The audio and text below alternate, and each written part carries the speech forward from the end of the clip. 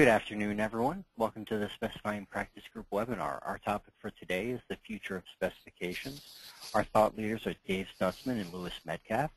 Dave is a registered architect, certified construction specifier, and founding principal of Conspectus, a specifications and quality assurance consulting firm. Louis is an architect and certified construction specifier. Louis is the Senior Quality Manager for Gresham Smith & Partners, a national architecture, engineering, interiors, and planning firm. A few housekeeping notes before we begin. Your participation during today's webinar is encouraged, and we've allowed the time to take questions throughout the presentation. Although attendee audio lines are muted, you may click the raise hand button at any time to indicate that you have a question or comment. We'll identify you by name and unmute your line, at which point you may begin speaking. If you're participating via streaming audio and do not have a computer microphone, you may also type your question into the chat box. And now, Dave and Louis, over to you. Okay, good afternoon, everyone. This is Dave coming to you from southern New Jersey. And Rob, I don't know, but I think you're trying to give the control to me for the presentation. And I think that needs to go to Louis. Pass over. I'll pass it over there. And Louis is coming to you from beautiful downtown Memphis. So we're not looking at each other, so just make sure that you understand that we're not able to take visual cues from each other. So today, Louis, while we were in Chicago, was presenting at the Construct 2011 and part of the panelist for future specifications. Of course, he went there to hobnob with all the other wizards of the practice groups while I was doing a separate presentation. So what we're going to get today is Louis's rendition of what he had presented in Chicago, and what we do is we hope that it'll spark some lively debate here. We know that all of you we can rely on you for the debate, and we strongly encourage it. So we don't expect the slides to take an entire hour, and we do expect you to help us fill the hour today. But before we get started, I had a special request from Cheryl Dodd-Hanson to ask that we announce that CSI is running a survey, a validation survey of the CCS exam, and that survey is available on the CSI website through SurveyMonkey. It was published in the CSI Weekly, so if you're getting that subscription, you'll find a link in the CSI Weekly to be able to take the survey and add your expertise to CSI's database, because it's just a way to help improve the certification materials. So with that, Louis, I'll pass it over to you, and you can go ahead and start. Okay, thank you, David. David mentioned that I'm in Memphis, but in fact, I managed to escape from Memphis almost 4 years ago, and I'm I'm here in the center of Music City, Nashville. That's all right. That's all right. And, it's a gorgeous day. It's too good a day to be sitting inside talking about specs, but we'll do it anyway. Also, Dave is going to be reporting on some of the conversations that he had at the convention with some of the movers and shakers and thinkers, and one of those people, Walt Marlowe, the executive director of CSI, is actually online with us today, and we hope to engage him in some of that conversation, if nothing else, to keep David straight on his reporting of conversations they had with him. So the presentation that I participated in is the future of specifications, and James Robertson was the moderator. Mark Kalin is the co-host of the Sustainability Practice Group, and Robert Wygant of the BIM Practice Group.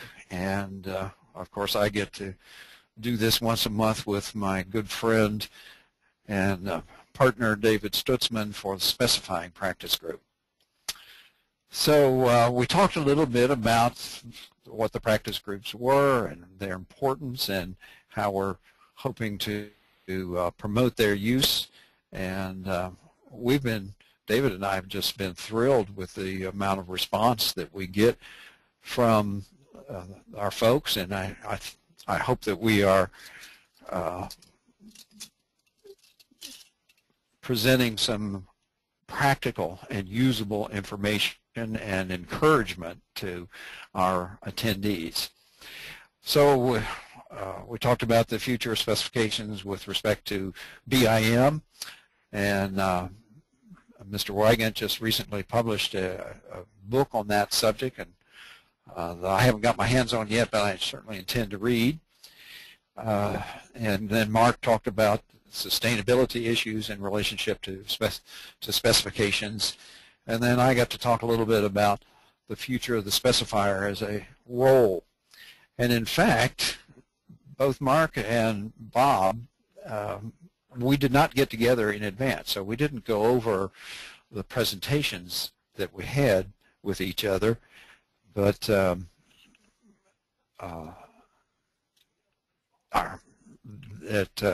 it was interesting that all of us came to the same conclusion, and it relates to this slide. What is the future of the specifier? Well, there's a new industry emphasis on information. New awareness by design teams. Architects and engineers have finally started to understand that they are in the information business, not the drawing business. When I started here at Gresham 4 years ago, I was in one studio, and now I'm working in corporate services. But in that studio, we had a lot of young folks, and a couple times a month we would have opportunities for little gatherings to talk about various subjects. And one of the things that whenever I got a chance to talk about quality or specifications that I stressed is we are not in the drawing business. We're in the business of creating and managing and disseminating information.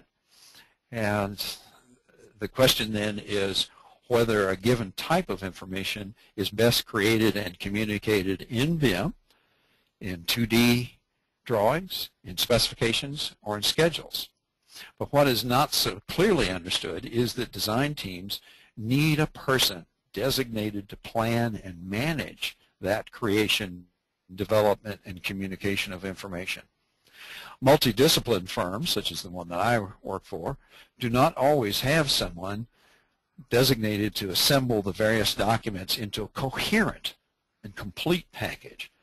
And because most projects now have construction documents issued in multiple work packages rather than a single bidding set, this need is becoming more critical than ever. And so here's the new concept.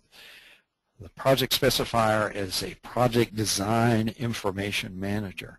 And as I say, I was pleasantly surprised that both Robert Wygant and Mark Kalin in their presentations made this exact same point. They refer to it as a knowledge manager.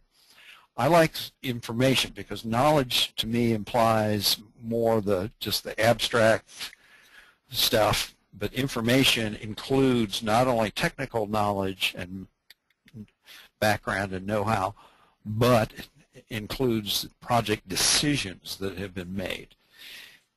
So people with specific, yes, David? Oh, I was just going to relay a story to try to supplement what you're saying here. Is that just this week I met with two separate firms in New York City. We're not working directly with either one of them yet, but prominent New York City firms, and they're both still trying to wrestle with what is BIM and what sorts of information is supposed to be included in BIM. And I was amazed that the question coming to me as a specifier was actually, what are you able to do to help us with this whole project? They're actually looking for someone to try to help take the lead in organizing the information that they're presenting. Yes, that's the industry trend, and that's something that we need to be prepare for and will make us indispensable, which is, in this job climate, is something that we all need to do.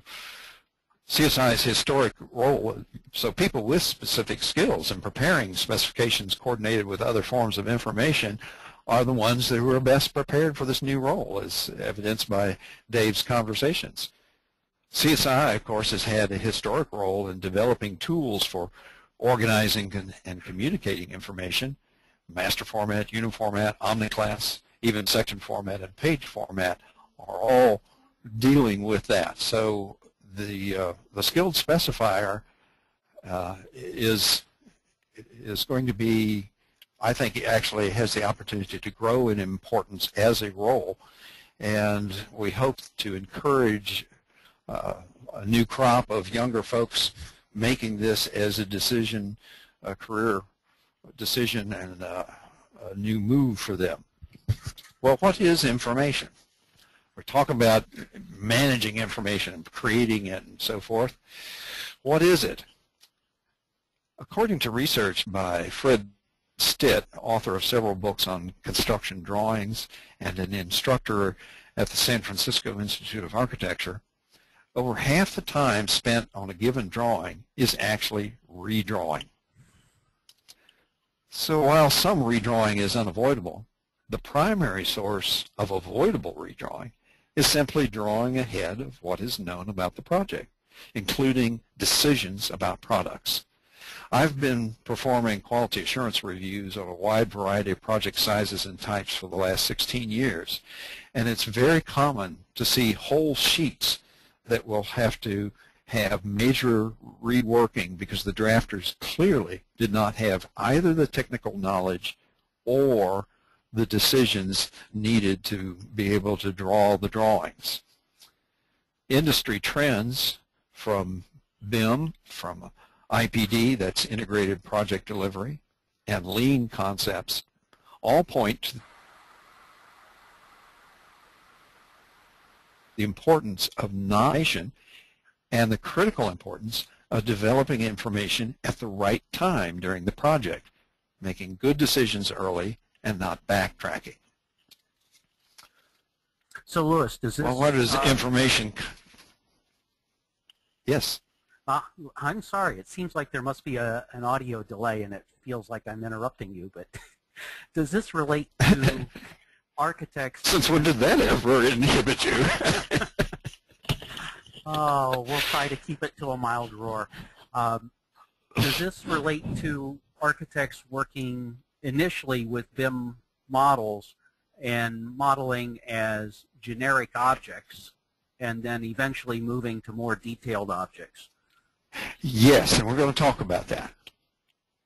But absolutely, that's as we progress in our understanding of a given project, one of the things that we now have the tools for is to develop that information in a more seamless fashion so that we can proceed from the generic to the specific down to the very technical details, both in terms of graphics and the written information. But first, I want to wax a little more philosophical for a while longer and ask, where does information come from? I gave you a working definition of information in the previous slide. Mere facts or decisions are not information. To be information, to be meaningful, data must have an organizing structure. CSI has always been at the forefront of developing formats for different purposes that support the creation, communication, and retrieval of construction information so that the information is usable and readily available for reasoning and action, which is part of that working definition of information. And in this case, that's the structure is just those CSI formats. Structure for meaning, structure for information development, structure for information management, and finally structure for information retrieval. As I think that was ultimately the original purpose behind master format, if you can't find a piece of information, it doesn't exist. You don't have it. Unnecessary RFIs we deal with on a daily basis, and they're not good for the contractor either. The contractor will look at the drawings, look at the specs, and try to figure out what information, specific information that they're looking for, or subcontractor, and they'll probably give a good faith effort for 5 or 10 minutes, and then they're going to haul off and send an RFI. That's a waste of time for the contractor, and certainly a waste of time for the designers. We need to have information in a form that is readily retrievable and usable. Right, and if we can get it so that it's found quickly, all the better, and that's the beauty of the CSI formats. Exactly. That's kind of what I think CSI was founded for back in 1948. I don't remember real well because I was only 2 years old at the time, but I think the basic idea was to try to improve those communications. And over the years, I think we've made significant advances in doing so. In the past, development of information was done in discrete stages with very little carryover between them. When I was an apprentice back in the 1960s, it was a matter of some controversy as to whether it would take less time to modify SD drawings, a lot of eraser dust and elbow grease, for DD phase, or to actually start over. But project information traditionally passed from the owner to the design team to the contractor and then back to the owner, and that required starting over each time with a loss of efficiency and opportunities for meaningful information to be misunderstood or even lost in the transitions. In computer terms, handoffs between participants in this kind of model are sometimes called lossy. But our new goal is this. Today we at least realize that information development needs to be a process of cumulative growth, with various entities making contributions to a single information set. Instead of starting over in construction, construction teams can utilize BIM files produced by the design team to prepare coordination and shop fabrication drawings. Deliverables become snapshots taken at appropriate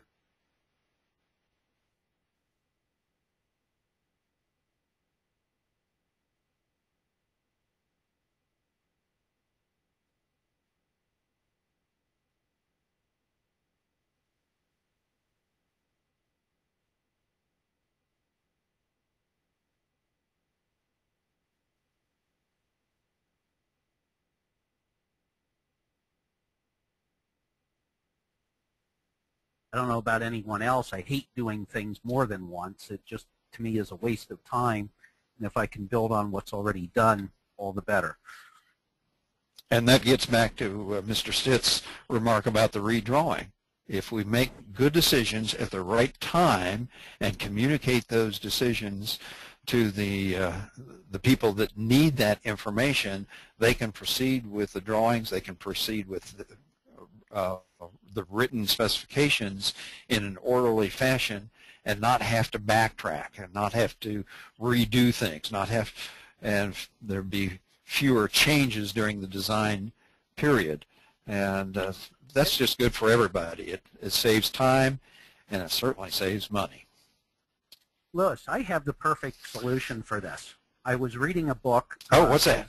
It was how to write architectural specifications, how to write them. Goldwyn Goldsmith, written in 1940. And I think the answer is he waited until the drawings were done and then came out and wrote that. That, I think, is the answer for us as specifiers. That is the old model. And that's, you know, right, when I was a cub draftsman back in the 60s, the specifier was this fun little guy that lived in a small room way back at the end of a hall, and out somebody would take him in a roll of drawings as thick as a tree trunk, and then he was expected to sit down and churn out the specs in that rather short period and make the specs fit the drawings. When I became a full-time specifier in 1982, what had happened was the previous specifier, a long-time CSI member, had actually died, and I don't mean to make light of it, but literally he went home one Friday night and did not come back in Monday morning because he'd gone on to that great drafting room in the sky. And so the principal that hired me said, you know, we win lots of design awards, we put out superior drawings, and what we want is somebody to take the specifications program and raise it to the same level of expertise. And he actually gave me a whole month to just sit and think about how to do that. So one of the first things that I did was I started getting involved with the design teams as early as possible in schematic design and helping advise them about selection of materials. For example, we were doing I remember one project, and I was talking with the designers very early and talking about the roofing. And I said, what kind of roof were you planning to put on? And he told me that they were thinking about a ballasted EPDM roof. And I said, no, no, no. This is it was the Juvenile Justice Center for Hamilton County, Ohio. And I said, no, this is a long-term project. We need to think about something that's a little tougher and longer lasting and so forth. And so I promoted modified bitumen instead, and that actually affected the design of the building. I know Dave's interjection there was more than a little facetious, but we do need to be an integral part of this information flow, and I really believe that we specifiers are in the best position to help manage that information and help identify what decisions need to be made and when they need to be made. I always used to joke that one of the unwritten parts of my job description as a specifier was that I was a decision prod. I walk downstairs and say, I need the windows picked this week, tomorrow. Well, let's talk about this slide. Where is the best place for information? In the past, it was pretty clear what information went on drawings and what went in the specs.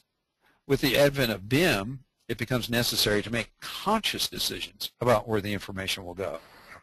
And these decisions will vary between firms and even between projects within a single firm, and will change as hardware and software for BIM progresses. In the old days, if you were doing a project of a given size and complexity, let's say a neighborhood branch bank, the drawings and specs from one firm as opposed to another firm would look about the same. There'd be the same, approximately the same level of detail, and the same kinds of information would be on the drawing as opposed to the information in the specs. But today we have owners who go to BOMA meetings and they hear all these wonderful things about BIM and all this kind of stuff, and as one of our IT guys says, these clients come back to us saying, give me some of that BIM stuff. And they may have unrealistic expectations about what we're prepared to do. So we have invented this new thing now that we have to consciously decide how much information is going to go in the BIM model, and that is limited to a certain extent by the hardware that we have available right now and even software limitations. And so we now have to fill out a document called the level of development, sometimes called level of detail, to help clarify just exactly what we are going to put in the model and what's going to be communicated in other forms. One thing is certain, there will always be a need for written specifications that are developed in parallel with the model. And so the project specifier has to be involved in decisions about information location as well as what's the content of that information, so that we maintain the important principle that CSI identified many years ago of say it once, say it right, and in the right place. Louis, I think there's one other influence here, and I'll just throw Sure. this out for discussion. Some of this is going to depend upon your attitude as to where in the model the data is going to reside. I see that the current spec systems that are available for linking to BIM models tend to focus on what Revit calls families, so that they're really the drawing objects. Where I see the biggest advantage for some of the BIM information is really in the scheduling, such that perhaps we can attach most of the link to rooms, akin to room data sheets that we used to use when we did Yes. project programming, instead of the Yes, models, instead of the objects. Because filling out those schedules by hand is tedious, onerous, and because it's a hand operation, is often full of mistakes. And if we can get the machine to do those repetitive type tasks, to then filling out a room finish schedule, for example, can be automated, fully automated. Yeah, simply by dropping a room by name into a model. Exactly. And naming the spaces. And of course, what do we use for naming spaces? OmniClass. OmniClass. Who developed OmniClass? CSI. Yeah. So it's time that we stopped producing specifications with word processing software and begin to really utilize database software so that we can produce reports of data for different purposes. A report is a way of structuring data to make it into information. Ideally, the owner's requirements would be communicated to the design team with uniformat organization, so that which the design team would then flesh out to produce a preliminary project description for schematic design, or in the IPD world, criteria design phase. As a matter of fact, I produced a set of master specifications for FedEx Corporation for lease build-to-suit type projects that were on airport sort facilities. Tommy Smith, who was in attendance, helped me with that project. We hired him as a consultant at my previous firm. And that was an interesting exercise. We had to kind of reverse engineer. They had a full set of specs and drawings. And the organization that we used was Uniformat to describe the systems and assemblies, because the client did not care really what the building looked like as long as it kept out the wind and the rain and met their needs for the processes and the services that they were carrying on in that facility. And so Uniformat was an ideal way of doing that. As the design progresses through DD phase, or detailed design in the IPD lingo, additional information and decisions are put into the database as individual components of the Uniformat functional elements are defined. In other words, you can because Uniformat is an hierarchical and analytical classification system, you can drill down to the point where you get to the individual components of those functional element descriptions, and at that point they can interface, they can be assigned a master format number and allow the information at some future point to be resorted. For example, what I've got here on the screen in terms of this diagram, we have concrete that's used for various functional purposes that would be described in Uniformat, but at some point we want to resort that information, that same data, for a different purpose, and that is to write construction specifications. And we want to write all of the concrete specs in a single section. And so it's really, Uniformat and master format are really two different ways of looking at the same information. And my hope is that someday that in perhaps the next iteration format and Uniformat, that instead of being separate books that are printed in paper, that they will in fact be a single unified database structure that we can access electronically and start to use to actually store our data in. Then after we go through the master format organization for writing contract documents, during construction, the contractor would maintain that information with record data, again, contributing to that data stream, that data flow, by listing what actual products were used and any changes that were made during construction to relate to external conditions that might influence it. Finally, at the end of construction, the information could be resorted by Uniformat for facility management uses, because the sequence of information in Uniformat is a little more intuitive, well, a lot more. It's a lot easier for people outside the AE industry to be able to find information, and so for facilities management, it is an ideal format for organizing that stuff.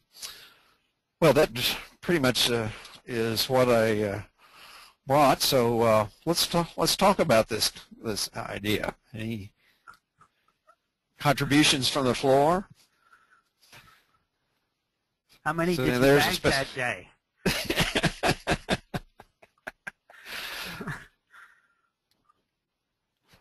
Specifiers have true grit. I suppose. Well, we had a couple of questions, Louis, and maybe Rob can help us out with those. Sure. Sure, absolutely. We had one that was in there for a while. It was from Seth Weiler, it looks like. He was asking, can you comment on other integrated data environments such as 1000D, Windchill, and the like used by industries/sectors?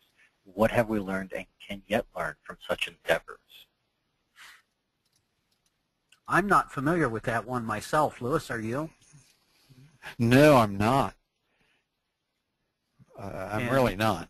Seth, if you have a microphone or if you've dialed in, perhaps you can join us and explain what that is. And the only thing that I can imagine is perhaps it has something more to do with manufacturing than necessarily construction.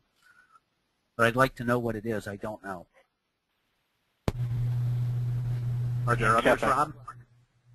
Yep, I've gone ahead and unmuted Seth as well to give him a moment to speak up here if he's available. Seth, are you there? All right. Apparently not. Okay. Now I'll move on to the next question. That's from Mike McVitie. He was asking, what would you think about placing all non-graphical information into BIM and having the specifications become an export from the model? I'm sorry, would you say that again? Sure, sure. Go ahead. Oh, sure. What would you think about placing all non-graphical information into BIM and having the specifications become an export from the model? I love this. Well, there are some, right now, there are some, I think, some actual technical limitations, both on the hardware side and the software side. People right now we had some problems with one of our offices that does a lot of healthcare work. We're importing some furniture items that they'd gotten BIM models from vendors, and so you have like an examination table. Well, these tables were, the model of that table was incredibly detailed. It had the interiors of the drawers. It had all kinds of pieces, and when you start stacking those things into a model, it gets so kludgy that it takes a long time to redraw things.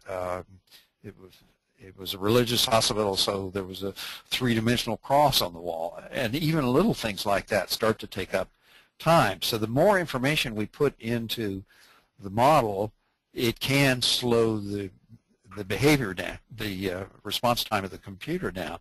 And this is a thing that we're struggling with here at our office. Is, you know, we can't afford to go out and buy everybody a supercomputer to run. We have to do that. I think that also that there are at present still some limitations even in the software on how much information can be attached. And that's why I understand that a lot of contractors, when they get BIM models from architects and engineers, one of the first things they do is actually go through and strip it down and delete a lot of the information. Yeah, I think what Mike is trying to get to, though, Louis, is he was talking about the non-graphic data being inserted in the model. And I take that to mean some of the specification data, and then the spec becomes a report out of the model. Mike, I would say that from what I see today, that most of the architects and engineers are not ready to make that kind of a move, that what I see them using the models for is still graphics. Certainly the models are capable of doing what you're suggesting, but it also means that the designers are going to need to make specific selections and document their selections, and many of them are not willing to do that, at least not the ones I'm working with. In some cases, I've become the bad guy where we're trying to work with designers to actually directly link the models to specifications, where I'm asking them to put a marker board in the model so that the model actually generate the need to specify a marker board. And the reaction is, you know that we need it, just specify it. We're not going to model it. So I think there's still that kind of an attitude from some of the designers. So I think getting to that end result is going to be really difficult. It's going to be a long time coming. Well, there also the consideration that there are administrative requirements in our spec sections, such as submittals, pre-installation meetings, field quality control testing, and a lot of things that need to be stated. And that's going to vary from project to project, and how that kind of information would be put into the model, I think, is somewhat problematical. To say nothing of the entire Division 1, which is stuff that costs money to build a building but doesn't result in permanent improvements to real property. And then there's even the level of detail that is drawn. Not every thing that is needed, for example, flashing, may not be modeled as such. You're going to export from the model a wall section, and somebody's going to have to come back in and with 2D CAD at the present time draw in the flashing and some of those other little bits and pieces that are absolutely essential to the project, but are not modeled in the strictest sense. Any others, Rob? Yep, we did get one other. This seems to be a response or a continuation of this discussion from Justin Kerfoot. He says, I can see the idea of making decisions early for a design build project, but how would you do this with a traditional design bid build, where in many cases the specific decisions can't be made in relation to products or how they might actually go together? Sometimes being too specific too early could be a cause for the need to redraw. Oh, I agree with that wholeheartedly. I think I tried to stress, and I hope I communicated the need to make the right decisions at the right time. And we don't want to get too early. We don't want to get ahead of things. Things need to be done in sequence, in a proper sequence. But on the other hand, the old style system allowed people to postpone and put off making decisions that they really should have made much earlier. Again, my experience in doing these quality assurance reviews, you get into CDs and it's obvious that the people who have some very special curtain wall details that they want to try to accomplish have never talked to the curtain wall people and have some unrealistic ideas about how they can be drawn.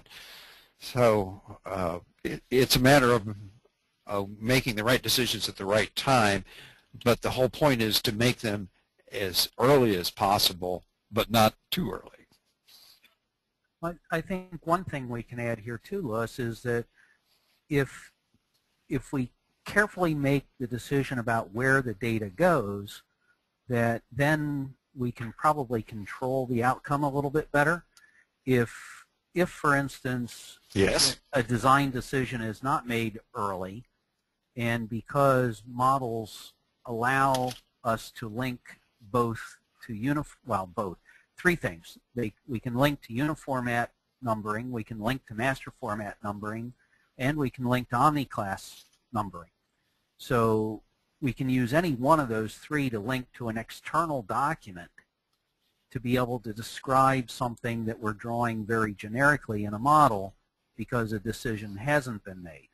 So it allows even to the capability of describing alternatives in the external document where the model is only showing a single thing. And ultimately those alternatives either could be narrowed down in the external document and eventually put back into the model if necessary. And you and I have both worked on PPDs, and I see that really as this sort of bridge document to go back and forth and allow some of the flexibility that I think is needed.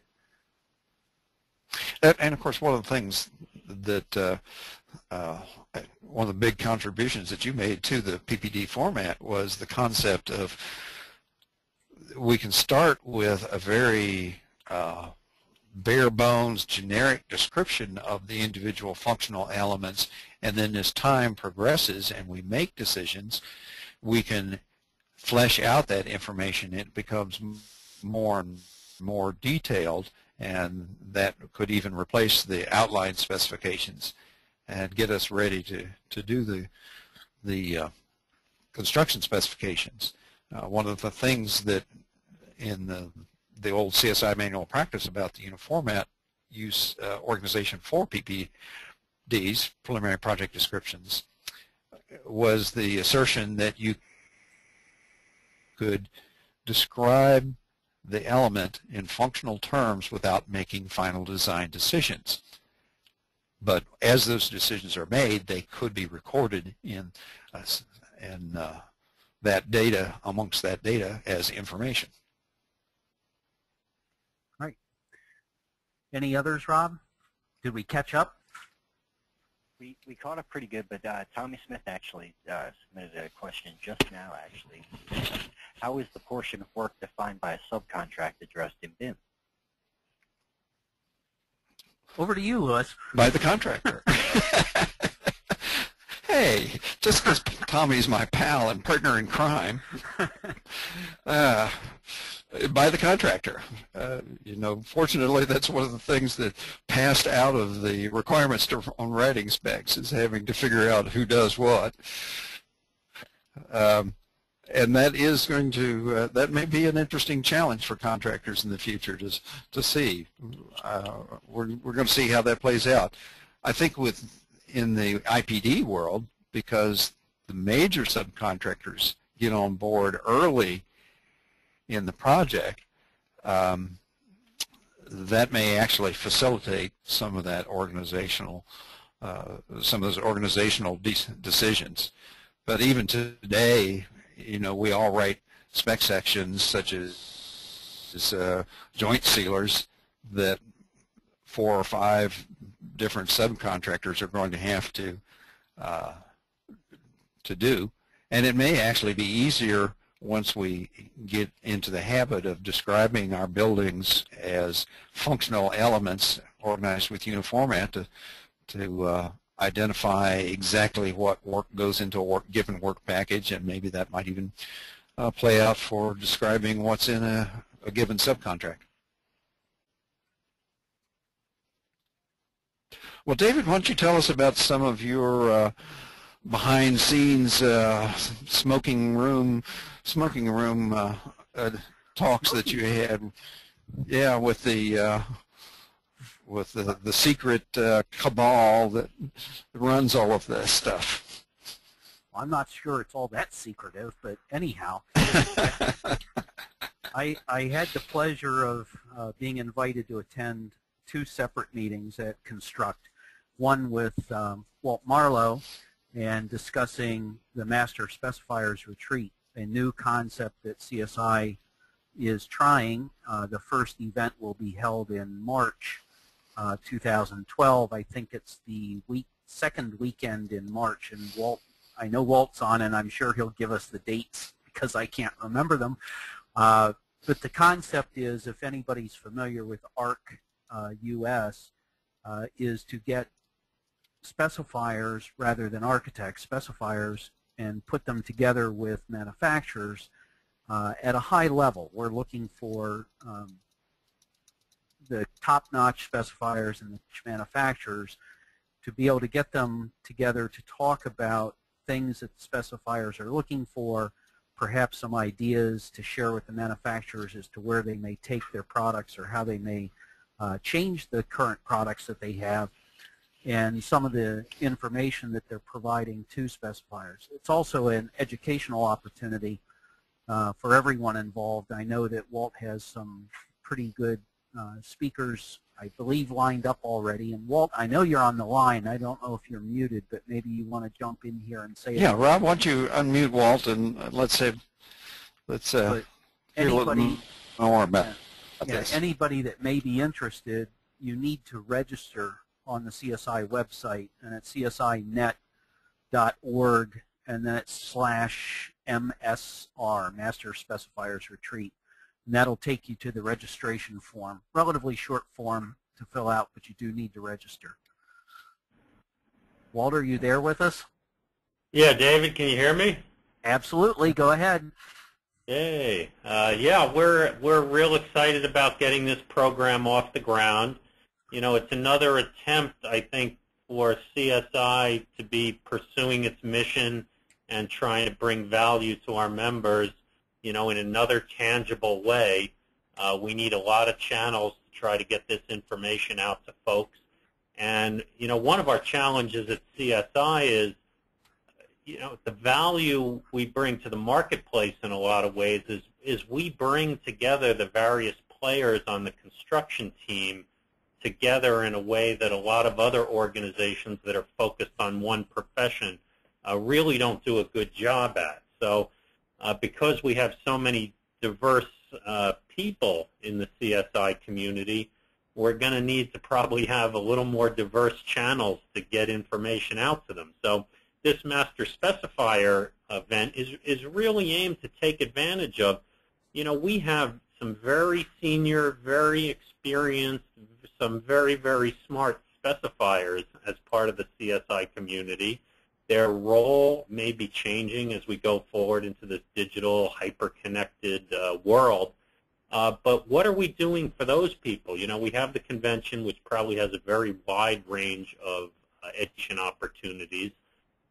We have the academies now, which we brought back, that are probably aimed at, you know, people with experience, but more that mid-level experience.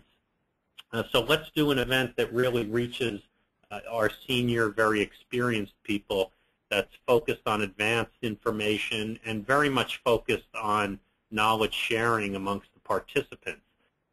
So I'm real excited that we're getting this off the ground. As you mentioned, you know, ARC US is kind of like this, but they're focused at more of a broader architectural audience. We're very, very laser focused on the senior specifier at this event. And as you mentioned, we're looking to get some good exchanges between the senior specifiers and senior people from building product manufacturers, not so much that it's just a come meet the manufacturer and learn about their product, but that we get a real exchange about what are some of the challenges each group is facing and how can we address them collaboratively. So I'm real excited about it. Of course, we can't accommodate everybody. We do have an open application process So far, we have not had enough applications to fill the seats, so I certainly encourage everyone to read about the event and consider applying if their timing works for them and they think the event will work for them. We're still trying to scope out some of the details of the program. I am hoping that we get some information up on the website that gives a little more information into the program other than just the generic kind of schedule that's up there right now. So that's kind of where we are. We're looking forward to moving forward with this and making it a valuable part of the CSI offering. Walt, I want to say that I'm, one of the most valuable things about CSI to me has always been, I've been a member since 1982, has been that the spirit of sharing information between members, and whether it's knowing the right product rep to call, and who then knows how to talk my lingo to give me the information I need rather than some canned speech, or knowing fellow specifiers that I can turn to help me solve some knotty problem. And I'm just really thrilled with this whole concept of the practice groups, that the opportunity to share ideas and ask questions in these affinity groups has been very rewarding for me as a participant, and I hope it's rewarding to our attendees. But I think CSI is really on the right track with these practice groups to allow people from across the country to make new connections and share ideas and share knowledge. Yeah, well, I agree with you wholeheartedly, Louis, and want to thank you, Walt, for joining us today and keeping me straight on my report of that meeting. Setting the record straight after I fouled it all up, I'm sure. The other meeting that I attended was with Paul Bertram, the CSI Institute president, and Paul called the meeting really to address BIM and specifications. And I was absolutely thrilled to be in the same room with the caliber of people that Paul invited to the meeting. There were about a dozen of us, and again, all high-level players in the CSI community. And the sense that I get from Paul is he's trying to put CSI into a position where we can actually be leading the charge in taking control of some of the information that gets associated with BIM models. And we're trying to work with the current program that's already in place, the Specifier Property Information Exchange, that's being run through NIBS. Mark Kalin has been instrumental in trying to help get that started, and the CSI Technical Committee at the moment is reviewing the first set of sample templates that'll be released under the program, and hopefully... David, would you take just a minute and explain for our listeners what that SPIE stuff is? It's an exciting idea to me, but I'm not sure everybody has heard about it. So take a few minutes and talk about that a little bit. Okay, I will try to do that. What's happened is, in the first pass, we've taken specification sections and essentially tried to identify the attributes that would be associated with a spec that should be also included in a BIM model, and hopefully provided and the database for these things to be populated by the manufacturers based upon what specifiers believe they need.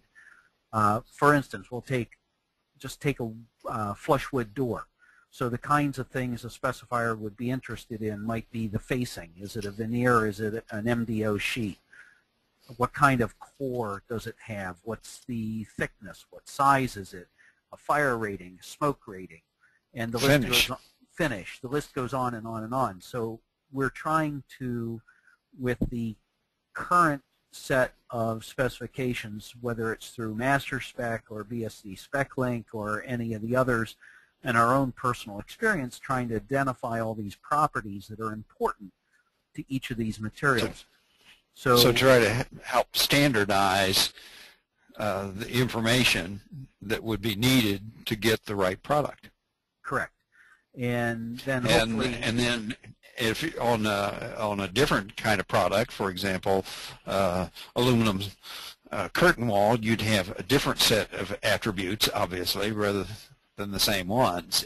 But again, to try to standardize that and help people decide on what's important for their given project. Right. And at this point, it's really a first pass. I said we have 50-some templates that we're trying to review in time to return comments to NIBS so that they can release the first information really about the program at EcoBuild in December in Washington, D.C. I know Mark Kalin will be serving, I think, as a panelist on the session that will be presenting this information. So it's exciting that we have an opportunity to be able to contribute to the program. And actually, I believe the technical committee, through Greg Seaton at the Institute staff, is looking for volunteers also to contribute their thoughts on these templates. So if you're willing to help, you certainly don't have to review all of them. And right now it's split about 50-50 between what I classify as architectural subjects and engineering subjects. So if there are engineers out there, we could really use your help to review most of the engineering sections. And architectural, certainly anybody that's willing to contribute. Rob, I may put you on the spot here and suggest that folks interested could contact you or me, and we'll certainly get you connected with the technical committee, and hopefully we can get you signed up to review some of these documents. So I think that it could be an exciting opportunity for CSI to begin leading this, and with CSI's acquisition of SpecLink, SpecLink already has a connection through through Linkman E to go from a Revit model to specifications and be able to connect those two and be able to perform some level of initial editing in the specifications by what is actually modeled in the Revit software. So being able to then link SPI and Revit through Linkman E could be a tremendous advantage.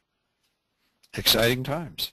Hey, David, we're right at the hour. Why don't you tell the folks a little bit about what we have in mind for next month?